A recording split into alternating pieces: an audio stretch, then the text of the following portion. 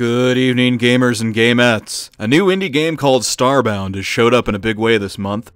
After its recent open beta release, Starbound has shot up to the 14th most played game on the Steam network. So what's all the fuss about? Why is a game that has no character limit on names, bad guys straight out of Pokémon, and more game-crashing bugs than Dead Island so enormously popular? Well, maybe it's because it's a fucking good game, full stop. Starbound is usually billed as Terraria in space. It has the trendy Minecraft triad of exploration, crafting, and destructible environments. As soon as you start, you get to choose from 6 different races, with a 7th on the way. You've got the Hylodal, fish people who are pacifists and excel at being eaten by the other races, Avians for those of you who regret being born with testicles, and Nova Kids. I hope you like how they look, because all your friends are going to start playing them as soon as they're released. If you're wondering how race is going to affect gameplay, the answer is that it doesn't yet. So when I play with my friends, we all pick different races and tease the shit out of each other. You get your own spaceship right off the bat, but it's out of fuel, so you have to go land on the nearest planet to go get some. It's a good thing that warp-capable starships from the future can run on wooden logs like a steam-powered train from the 19th century. I don't know what the trees in Starbound are made of, but if they're capable of powering faster than light travel, you might want to be careful when you chop them down.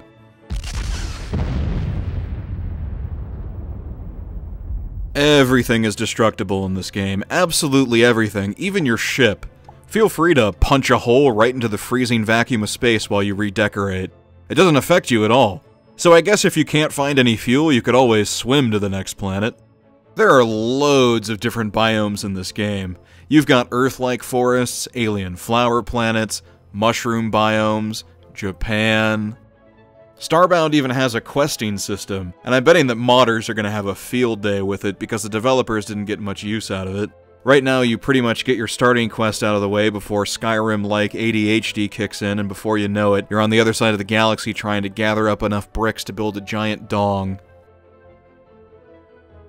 There just aren't a lot of quests in the game right now, and that's probably because pretty much everything in Starbound is randomly generated, and the engine is pretty good. Villages don't spawn in the middle of the ocean at least, or with gravel in front of all the doors. Seriously, villages have been in Minecraft for how many years and this still happens? What do the Minecraft developers do all day?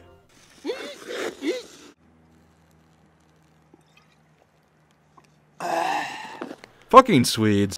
Anyway, you can dig for ages through massive underground caverns, and that's just on one planet. Yeah, I wasn't kidding. Ages. Huh, so that's where the pit from 300 leads. And it has a huge variety of sickly sweet monsters. The rule here is trust no one. The cuter the monster is, the more likely it'll stomp on your nuts until they pop out your eyes. Once you get enough fuel, you can duck out of whatever hellhole you spawned in. Keep exploring, and you'll come across ruins and NPC towns, some of which are so xenophobic that they'll execute you on sight. Hello there, my name is BAM! What the hell? But then some of the time, villagers will trade with you, or look on helplessly while you ransack everything that isn't nailed down, and then mine and pocket whatever is nailed down. Later, suckers. Let's talk about crafting. Frankly, in Starbound, it's a step backwards. Everything shows up in this giant list, which has the advantage of teaching you what items you'll need to make something, without having to tab out to check the wiki, but it also makes the whole system feel a lot like working in Microsoft Excel. Wouldn't it be nice if the game let you arrange your materials, use tools on them, required some sort of timing or precision? In other words, turned crafting into a fun minigame instead of making it feel like homework. To top it off, anything that isn't decorative is going to require pixels to craft, a universal form of currency that drops from every monster you kill. The fact that you have to grind for cash in addition to materials is causing some grumbles in the community, and I gotta admit it does get annoying once you're on your second or third character, and you have all the items you need but you still can't build anything. The only way to trade pixels with players is to convert them into voxels, which causes a 40% loss. And if you like adventuring with your friends, your costs go up, because you have to build multiple sets of equipment for everybody. And pixels are the only thing you lose when you die, which means there's almost always a shortage of them. Speaking of adventuring, Starbound uses traditional MMO parties, which lets you see your friend's health, and it comes with the unbelievably useful feature that lets you teleport to any party member's ship. This means that, surprise, you don't have to use cheat codes just to play online. So let's just teleport you over. Last level. Shall I give you a teleport up? Oh. There you go. Okay, so you spawn in the mouth of the Balrog. Everything Hello. is totally fucking pitch black, so you can't see where you are. Yeah, you're okay. Let me bring you back here. Hang on, wait. Let me just. Okay, I've gotten rid of the pumpkin seeds. I'm safe. Oh, there's a cake. There you go. Welcome back. Multiplayer characters are stored locally as well, so if you want to, you can play by yourself, build up your character, and then bring that same character with all of his equipment onto a server and act like you're better than everyone. You call that a sword? Look at that hick piece of shit. It looks like you nailed a piece of aluminum siding to a block of wood. That sword sure reminds me of your marriage, Jerry, you ding-dong douche nozzle. Oh, it's great. The combat system is about as simple as it gets. Swing delays cut down on button mashing, thankfully, but the AI runs a typical shortest route to target routine, with very little variety or tactics. Sure, some weapons have special secondary effects, and there are shields and dual wielding, but blocking is automatic, so combat really just boils down to positioning and smashing the mouse. There are monsters everywhere, and the danger of it is exciting at first, but it gets old quick. It's not long before your eyes start to cross from the repetition, and it's not like you care what you're fighting since they all drop the same loot. But that doesn't mean it's too easy. Be prepared to die a few times when you first get started. Do any of you remember the Call of Duty effect, where after you got hurt, the game smeared jam on your screen and you had to crouch down and shove the controller up your ass for a while before the game would allow you to keep playing it? Minecraft had the same problem when Mojang introduced their Gary Busey stupid health regeneration system, forcing you to shove a bushel of carrots down your throat in every fight, punctuated by standing in a hole for so long that you began to ponder all the other things that you could have done with your life. So at first I couldn't have been happier to discover that there's no natural regeneration in Starbound. It certainly isn't tied to food. You have a hunger bar, and if it goes to 0, you die. That's it. Of course, without any benefit beyond postponing the guillotine, the hunger system has just added tedium, as you're forced to mindlessly stick food in your mouth every 15 minutes, or the game will just arbitrarily kill you. Sure, it's realistic, I guess, but so is doing my taxes. The same is true of the temperature system. Initially, you might welcome the added depth of being able to freeze to death, until you realize that it's just another mechanic that forces you to stand around and do nothing, while you wait near a campfire to warm up. The fact that you don't regenerate naturally is a step in the right direction, and it does mean that even low-level monsters can threaten a well-geared player after a while. But as it turns out, it's possible, even easy to regenerate. You just have to sleep in a bed. If there's anything that should be added to a list of things that's likely to bore gamers and should not be included, sleeping has gotta be one of those things. There's really nothing to do except sit and wait for your health bar to fill up. And because there's different types of beds with different speeds, in the beginning healing is way slower than it is in other similar games. Just tab out and go to the bathroom, read a book, watch the Lord of the Rings extended cut, and by the time the hobbits finally leave the Shire, you'll be topped off. Which not only means that you've got to carry a ridiculous bed, including mattress and bedpost around with you in your backpack, but you've also got to rely heavily on bandages. You'll run through more of these than the Red Cross did after the Hulk ate New York. However, the music in Starbound is phenomenal. We're talking Chrono Trigger quality here.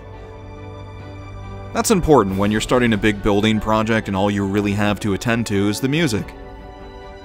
If you've never played a 2D crafting game before and you're trying to decide whether or not you should buy Terraria over Starbound, personally I have to say I like Starbound better. This despite the fact that Starbound is still in beta. Uh-oh, here come the Terraria fanboys, windmilling their tiny swords in rage. Look, both games let you bomb your friends back to the Stone Age, so Terraria is a great game in its own right. But Starbound came second, which means that it's had a chance to fix some of Terraria's fundamental problems. They even added the ability to swim, because seriously, Terraria, what the fuck? My friends and I would drown each other 3 times per hour, and sometimes it was even by accident.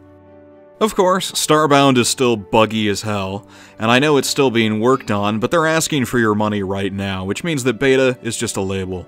Even quitting crashes the game. So does the music system, which is pretty cool. It lets you automatically synchronize with other players and form a band.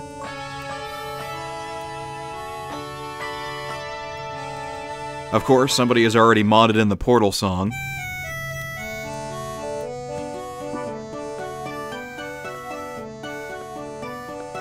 And a YouTuber with the amazing screen name Sexual Rhinoceros took it a step further and made a Raining Men mod.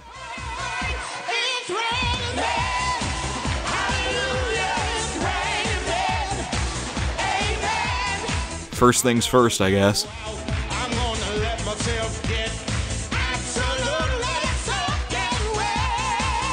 It's pretty easy to max out in Starbound. I left the server on for a day, and one of my friends got all the way to the endgame in less than 8 hours. I suppose I'd describe Starbound as casual-friendly, if I wasn't worried that casual-friendly is a euphemism for having less depth than a Japanese kiddie pool. Starbound does have more depth than that, of course. There are logic gates and cables, which means that it is possible to build machines. Even those of you who never got into Redstone should know that having it is a big deal for the longevity of the game.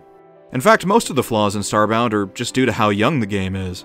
Sharing levels and custom maps hasn't really gotten off the ground yet, and there's a paucity of good mods. And although the dev team is promising greater mod support, we have heard promises like that before. So what's the final word? Crafting games like Starbound allow for a lot of versatility.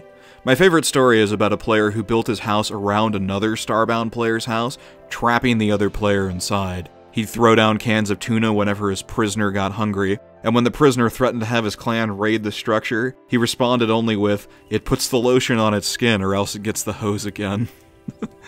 And of course Reddit is full of insane structures that players have built already. In the end though, playing Starbound just made me want to go back to playing Minecraft again, which leaves me with a few questions. Will there be a Seth Bling of Starbound, a guy who is able to make his living by showing us neat machines? Will this game have a design team on par with the Voxel Box? I just don't know. But I do know that Starbound is a fun game that's already hooked a lot of players, and that alone is worth the price of admission. Now if you don't mind, I've got to go slaughter an alien army of militant penguins.